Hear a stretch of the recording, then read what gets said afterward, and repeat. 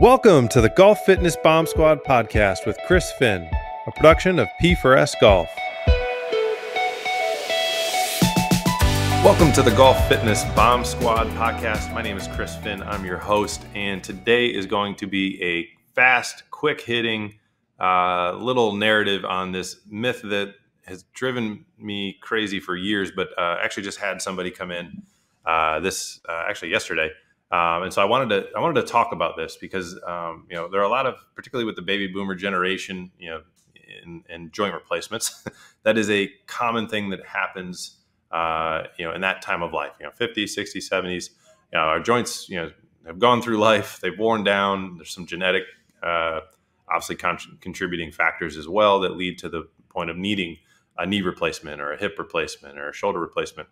And there are so many fallacies when it comes to what is the right thing to do pre-surgery and post-surgery, and how do I get back to playing golf? So for the golfer who has to have a joint replacement, the number one biggest fallacy is that your orthopedic surgeon will say, yep, we'll see your surgery, and they won't say anything else. That's the thing. They'll just say, here's your surgery date, see you then. They don't recommend going to start to, do prehab is what it's called, pre-rehabilitation or preoperative rehabilitation, right? So you basically go to a physical therapist to start to get stronger in the areas that you need to. It's very well documented. The better shape you're in going into surgery, the shorter your recovery will be. I don't know why people don't share this information with every single person that walks into an orthopedic office. They need to. They should. That should be a crime not to.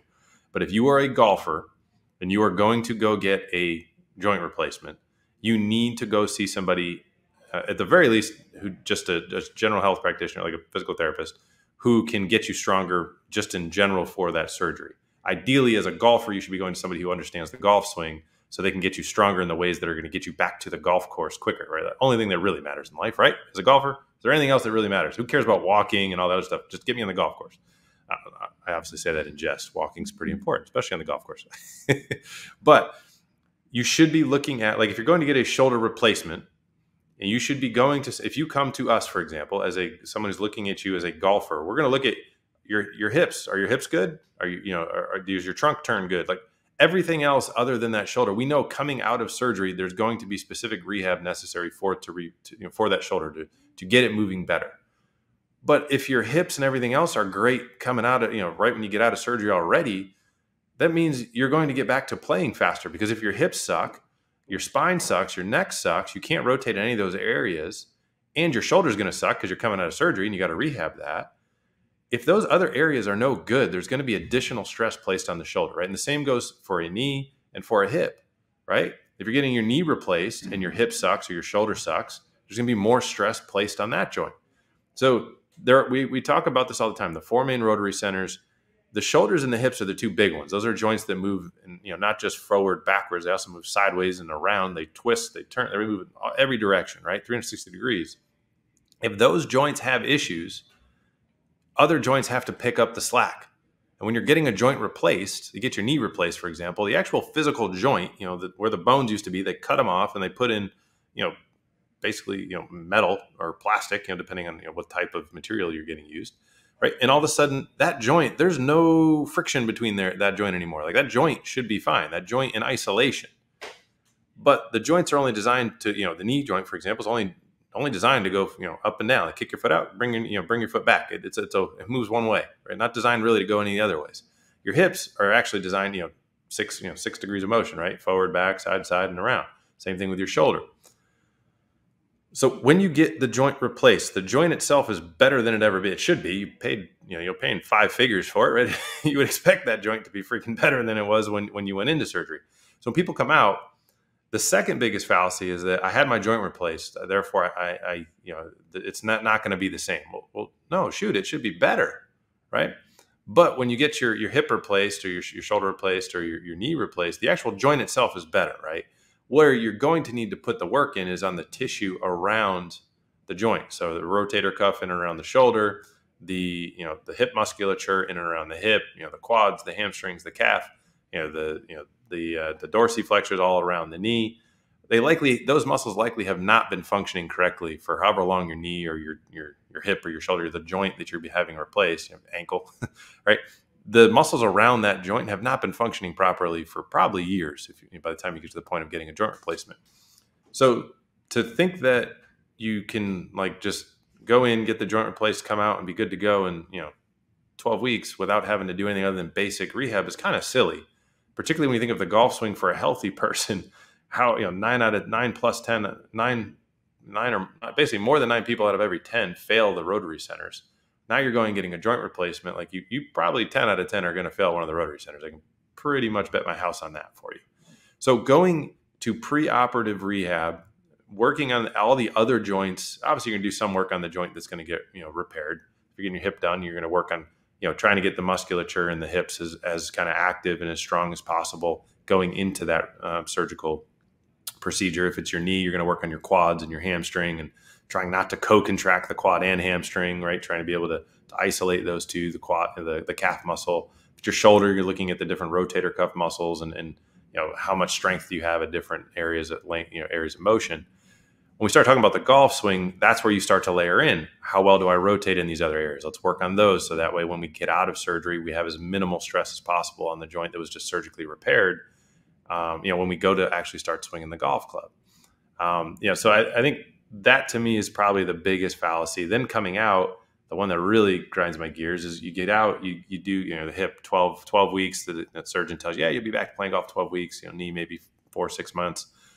They don't actually understand that when you go back to playing the game of golf, if you've had your hip replaced, the mechanics of how you used to function because you were in pain need to be trained out the other way. You actually need to learn how to actually drive force through the ground, right? There's been studies done on golfers pre and post operatively, and not shockingly, the ground forces change a bit after surgery, right? Whether it's because of pain, whether it's because you can't activate musculature in the correct way. So going into that preoperative rehab actually helps you come out ahead of schedule in terms of you are ahead for the return to function that you care about, which is golf and your just higher level of function, not just what the insurance companies care about, which is can you walk 300 feet and be counted as technically quote unquote community ambulator? Can you be 150 feet and be counted as quote unquote independent home ambulator? Right? 300 feet, that's who cares?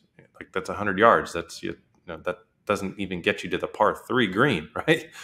So you have to be able to go above and beyond. Unfortunately, the insurance world doesn't care about getting you back to playing your golf game. Therefore, how they're going to reimburse and how they're incentivizing the medical professionals leaves you in this kind of gray area of you're good, quote unquote, to be discharged from an insurance-based process, but you're not necessarily ready to get back to the golf course because that is a much higher level of requirement.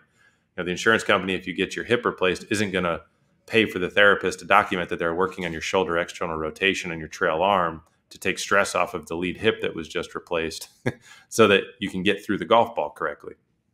And that's where you need to be smarter than the system and understand what you need. And that's where prehab can kind of get you started down that path.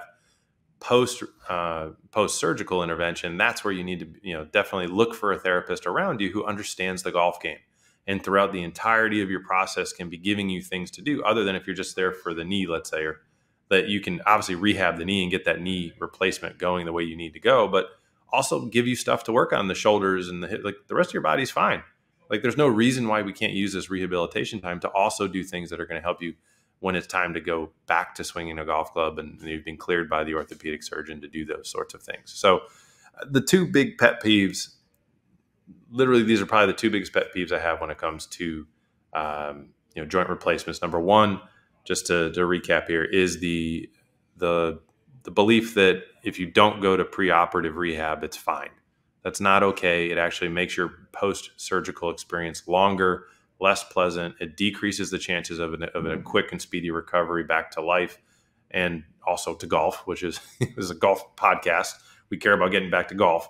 And that is, for a avid golfer, that is probably worse than not being able to walk, is not being able to play golf, right? Now, the second piece, so that's number one, everybody, please, if you're having a joint replacement coming up, find somebody that you can go see before that. I don't care if the orthopedic surgeon says you don't need to do anything. Screw them. They know what they're talking about. When it comes to the rehab, go find somebody prior to that and go get prehab so that you can go into that surgical room in as best shape as possible. That's going to ensure your recovery is as quick as possible, right? The second one that I have is this idea that when you come out of surgery, you don't need to do anything specific for golf. And that we're okay if you just do the basic insurance protocol. We have to understand, like, the insurance protocol is built to spend the least amount of money on you possible. They are incentivized to get you out of there as quick as possible. So their goals for discharge, as a therapist, if I write in there that we are working on your trail right hip and you're there for a left shoulder replacement, I am not, as the therapist, going to get paid because I'm not allowed to treat a different body part in that session. That's how screwed up the insurance model is. So it is not the therapist's fault that they're functioning within the model. They can only work on that joint that you're there for, okay? Unless they get creative with their documentation. And they just say they're increasing activities as tolerated, right? That's a fancy way to say we're doing other things, but the insurance will let me do it. You have to make sure you have the conversation with the provider who's rehabbing you. If they can't do it, if they can direct you to somebody who can, maybe they can direct you to somebody you can pay cash for, you can kind of work around and outside the insurance world, who can get you ready to get back to play the game of golf. There are so many people that we see who get back to playing golf because they're discharged from their knee replacement at 6 months. They're discharged from their hip replacement at 12 weeks, who are just not ready to play the game of golf. And then now they're frustrated because now their golf swing sucks. They have all these different compensations that they never had before because the rehab was not geared to making them strong in the right areas and mobile in the right areas to help them accomplish a successful return to the game of golf. So if you are getting your joint replaced or you have had your joint replaced and you did not do prehab and you did not do golf-specific return to sport, please, I implore you, like, you are not crazy. Like, you are normal, that you need those things in order to get back. It's not an outlier that you need them. Most people, if they say they didn't do that and they're fine, they're lying. I can attest to that because they show up in my door. So hopefully that helps you guys kind of bust a pretty big myth around joint replacements and the need for, what you need to do to get back to playing the game of golf. What do you need to do to prepare for a surgery so you can get back to playing and living as hopefully a higher level than pre-surgery. That's, you wouldn't go get the surgery if you were fine, right? So hopefully that all helps. Hopefully guys, hopefully we diffused a few ticking time bombs here. Helped some of you that maybe have surgeries coming up or maybe have had a joint replacement and weren't sure. You kind of thought something was wrong. If you didn't do the golf specific post rehab or the pre rehab, that's going to be the reason why you're not exactly where you want to be. So hopefully this helped you out. Hopefully you picked up a few nuggets, and appreciate you tuning in, spending the time. Love these short episodes, kind of give you a quick hitter, and we'll look forward to hopefully dropping some more bombs for you on the next episode.